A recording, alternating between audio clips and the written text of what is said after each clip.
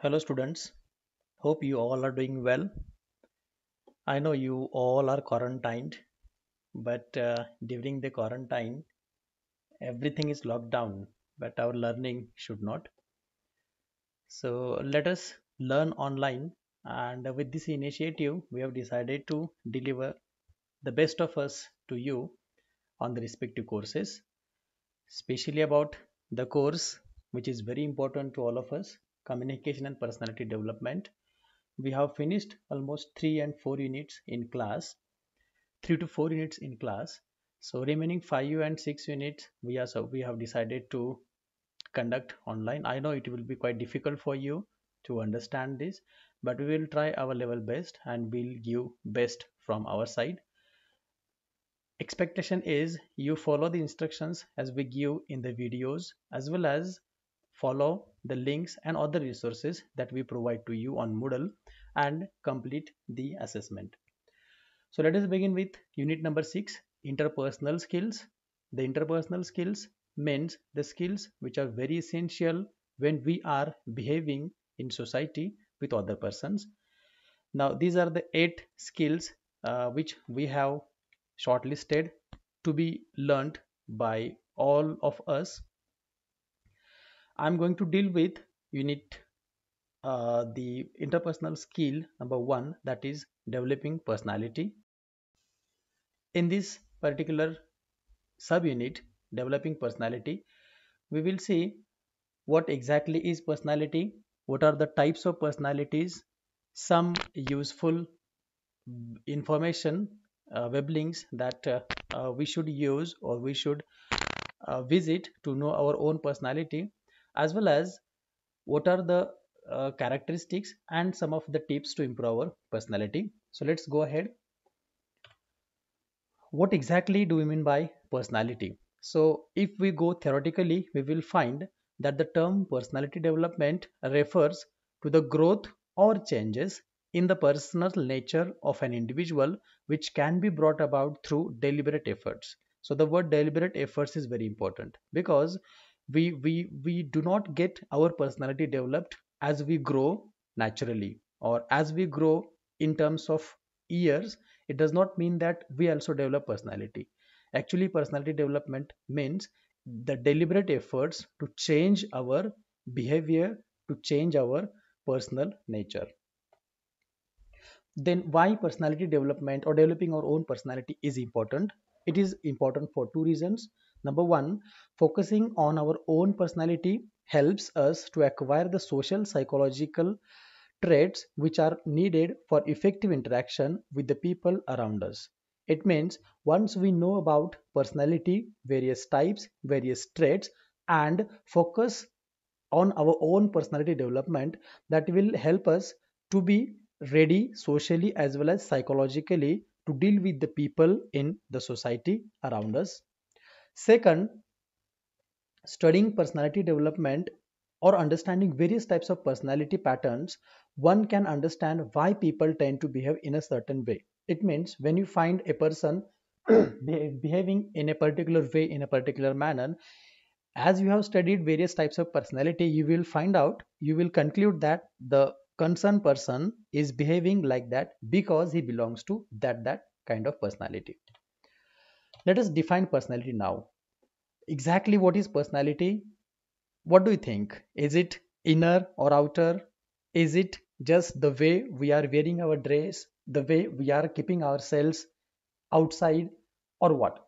Just pause the video and think what personality can be.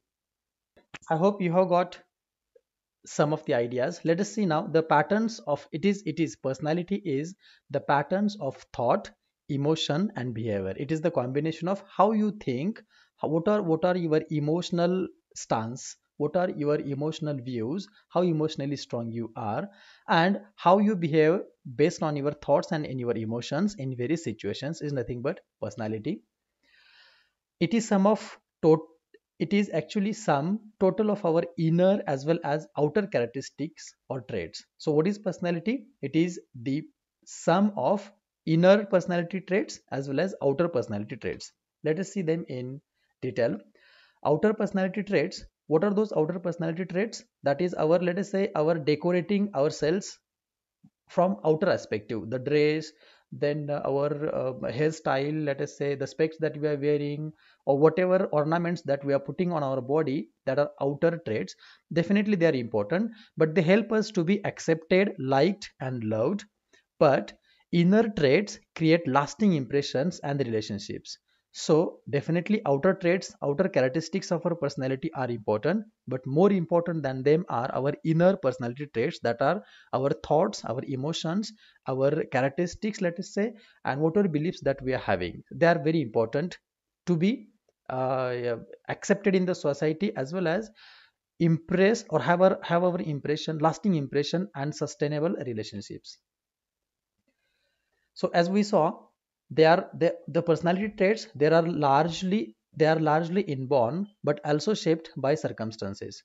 So most of the personality traits are inborn. They depend on our, let us say, they are inherent, and most of them are decided because of the circumstances in which we live, but they are shaped by the circumstances.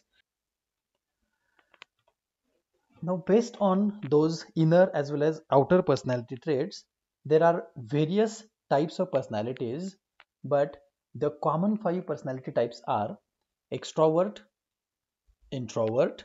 What is extrovert? The person who is very bold, fun loving, can do type of person, takes lead in interaction with others. So, usually we call a talkative person who always is talkative, who does not fear to express his or her views, who does not be afraid to ask questions and share the views. So, extrovert, who is always, let us say, bold and fun loving person. Opposite to that is introvert, the reserved, shy type of person, responds only after some persuasion, with doers, within doers can do person. So he is a within doers can do person. That is, he is also intelligent, he also has the views, but he does not express his views unless and until asked by someone. Whatever he has, his ideas and everything, he will express them in the door, within the door. He will not express it commonly. So extrovert, introvert. Ambivert, it is a middle ground holder, goes out and mingles, but always acts with caution depending on the situation. So, ambivert person is the combination of extrovert and introvert. Next to are positive and negative. The positive person can be ambivert or can be extrovert or introvert, but always optimistic, willing to take chances, risks, succeeds more often than not, and treats failure he treats failure as a step towards success.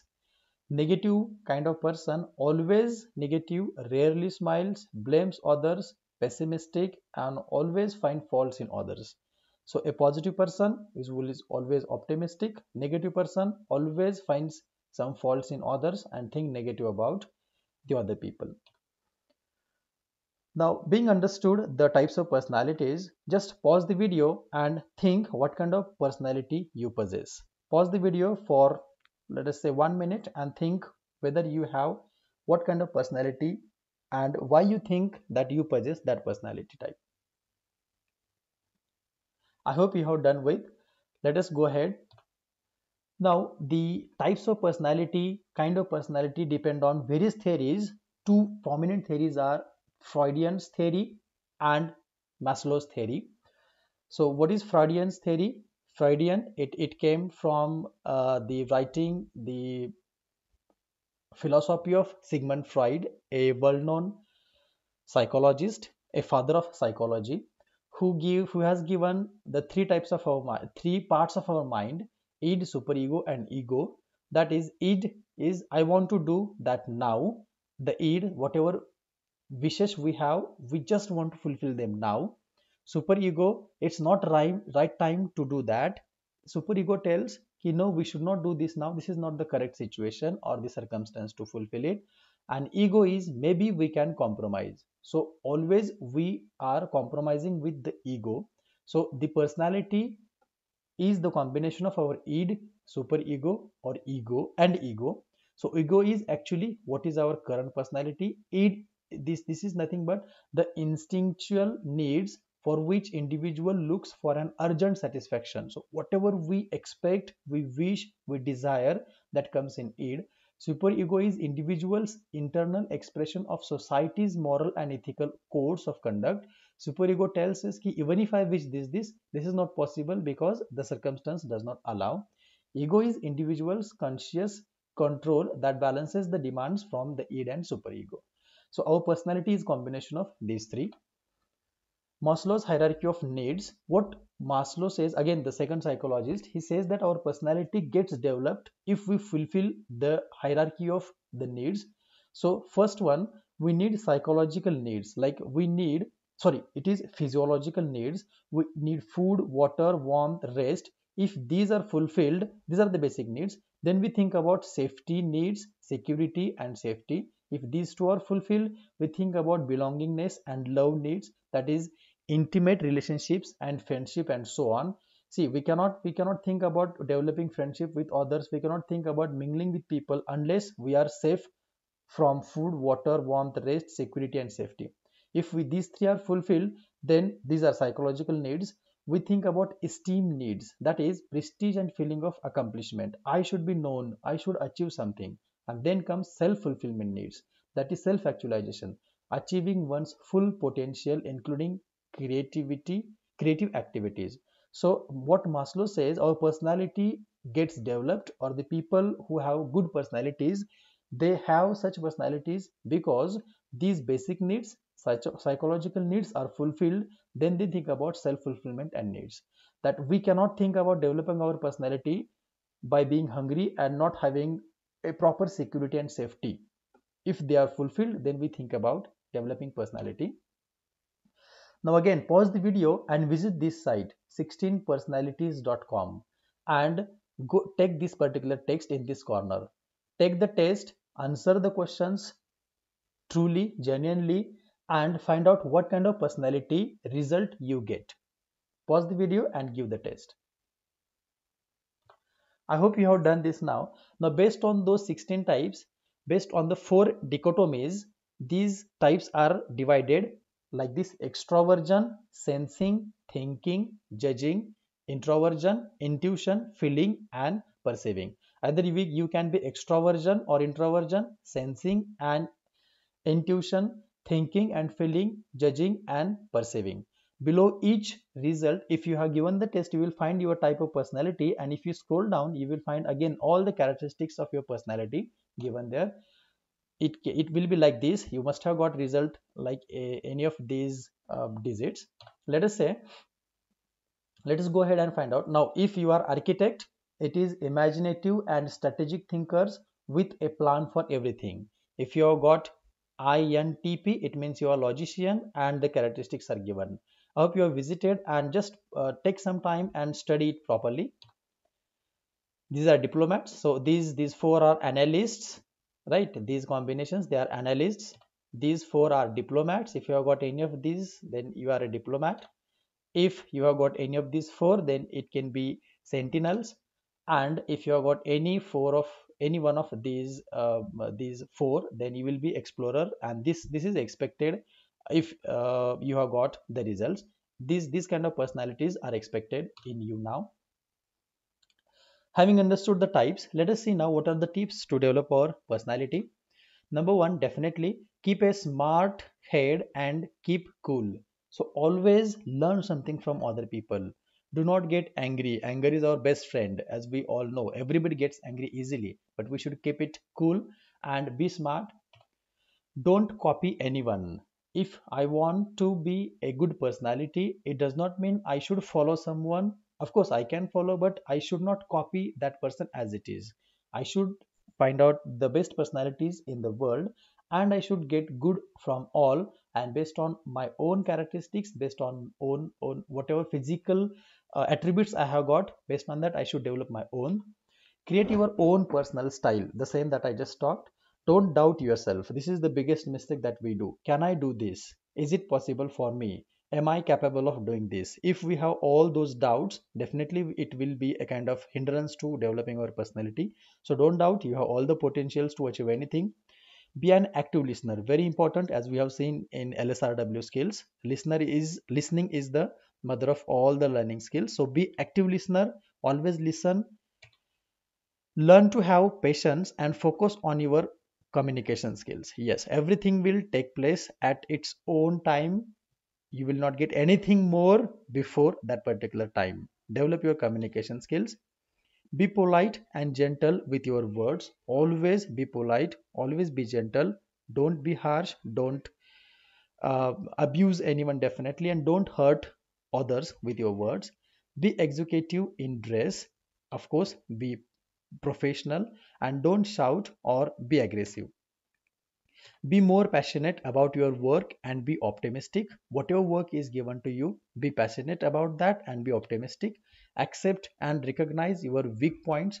Whatever weak points you have, recognize those weak points and accept those others. It helps the same qualities to be grown in us too. So this is quite difficult, we find it, we are a kind of miser to appreciate someone for their good qualities. We always are ready to find the faults, but appreciating someone is quite challenging for us.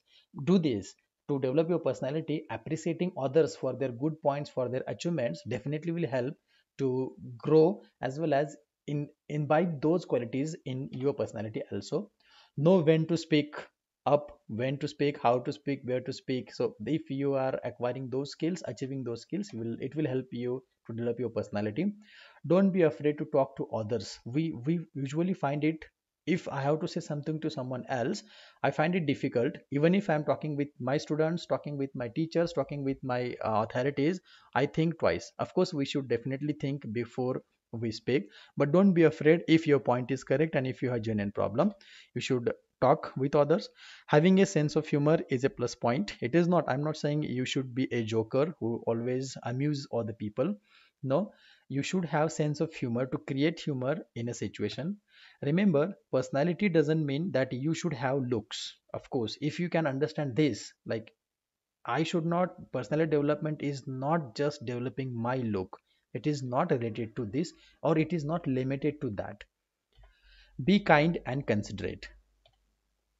Now, this is just, I would like to end up with differentiating between winners and the losers. So, the winners and losers, how they are different from each other? They are different: hard work and consistency. The winners always believe in hard work and they are consistent. The losers are opposite. The winners never give up attitude. The winners have never give up attitude. Others, on the other side, losers always, find some problems and they give up the things. The winners are always focused and determined. The strategies, strategic planning and deliverance. So winners are always having their strategic plan and how to deliver that particular plan.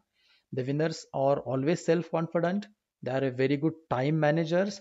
They always are practical, and very importantly, the winners, the positive people, are always positive in all the aspects. And even if they find challenges, they find out positive and they start dealing with that particular problem.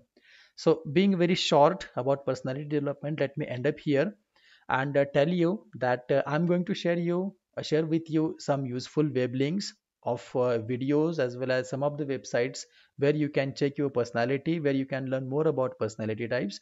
And at the end of this video in Moodle, below this video in Moodle, I have uploaded one quiz also. So attempt that short quiz and submit that quiz on time. Thank you very much. We will see the next part in next videos.